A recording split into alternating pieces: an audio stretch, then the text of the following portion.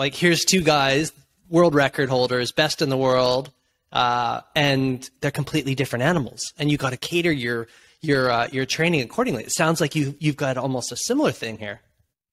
Yeah, and I think also there is one other aspect that we don't talk about very often when we talk about lactate profiling or metabolic profile and so on, and that's also the capacity aspect. Because I think a lot of people confuse, let's say, glycolytic power or VO2 max for anaerobic capacity or aerobic capacity and these kind of things. But what they miss there is they miss one very crucial dimension. Of course, there are other dimensions, but they miss one very crucial dimension, and that's the time to exhaustion.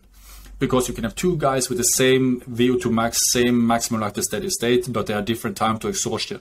And the guy that has the longest time to exhaustion obviously is the stronger guy, because he can decide to burn off, then obviously a greater capacity over a shorter duration and compensate for that. So capacity is something that is super important. But I think one of the things that we see with Christian, Gustav, and Kasper is that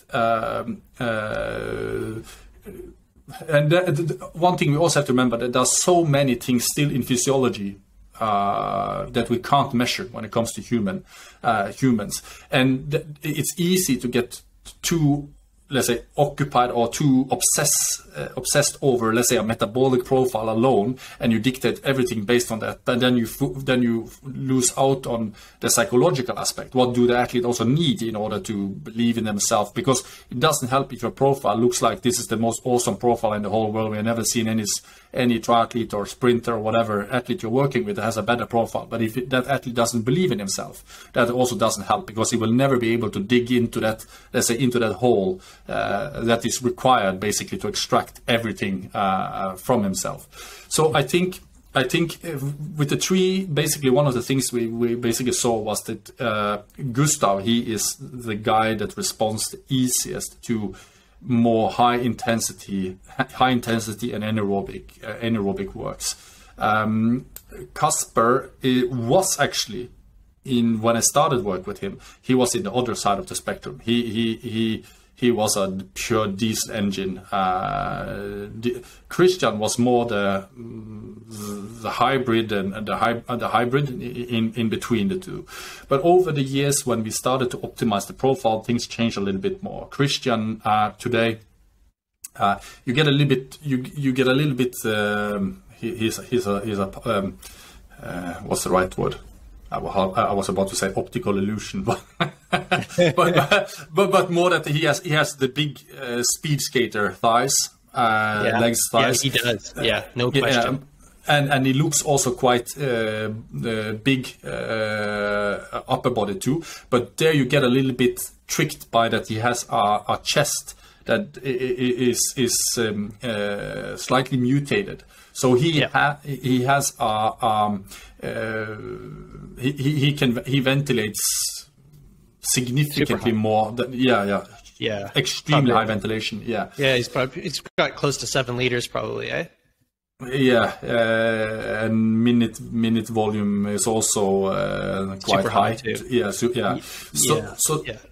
he can ventilate his oxygen, and keep saturation high with that. I mean, that carriage is incredible. You just look at that and it's just like, oh yeah, I know what's going on in there. Big hearts, big lungs, that whole, and like you said, the hybrid body too, right? So he can also dig deep.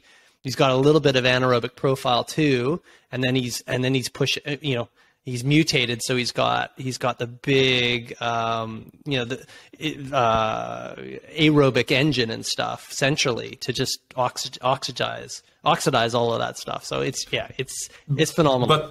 But the funny thing is that his short duration power is so low that if they do like some short sprints, he actually prefer to do that on his own, because he feels so embarrassed, because the Kasper and Gustav, they just fly off when they're putting in let's say a 5-second sprint or 10-second sprint. They just fly off, while Christian, he peaks out much earlier, earlier actually than the guy. Those are properties of a diesel.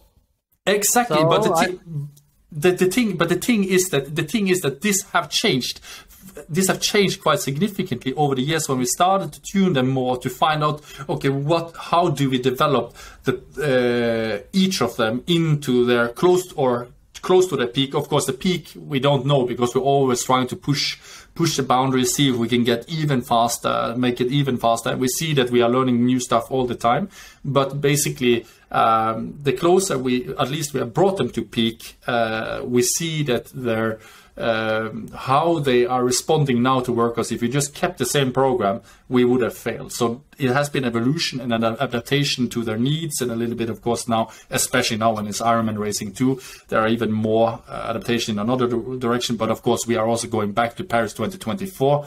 So it's the individualization part of into this to reach or arrive at start with peak optimization or peak performance for that kind of race is a little bit different from. I would say that most of the workouts, 80%, let's say, just throwing out a number here, but let's say approximately 80% of the workouts are more or less the same, and then the last 20% is where the optimization comes. But it's not so big of an optimization that, okay, you today ride easy, you today ride medium intensity, or you today ride high intensity, or this kind of thing. Well, that's maybe the last part of that. They still have this threshold normally on the same day, but how the thresholds, or not the threshold, let's say high intensity, medium intensity sessions are developed are different based on what need they have in order to fine tune, let's say, their metabolic system compared to their capacity and what the demand of the events that they are going into are.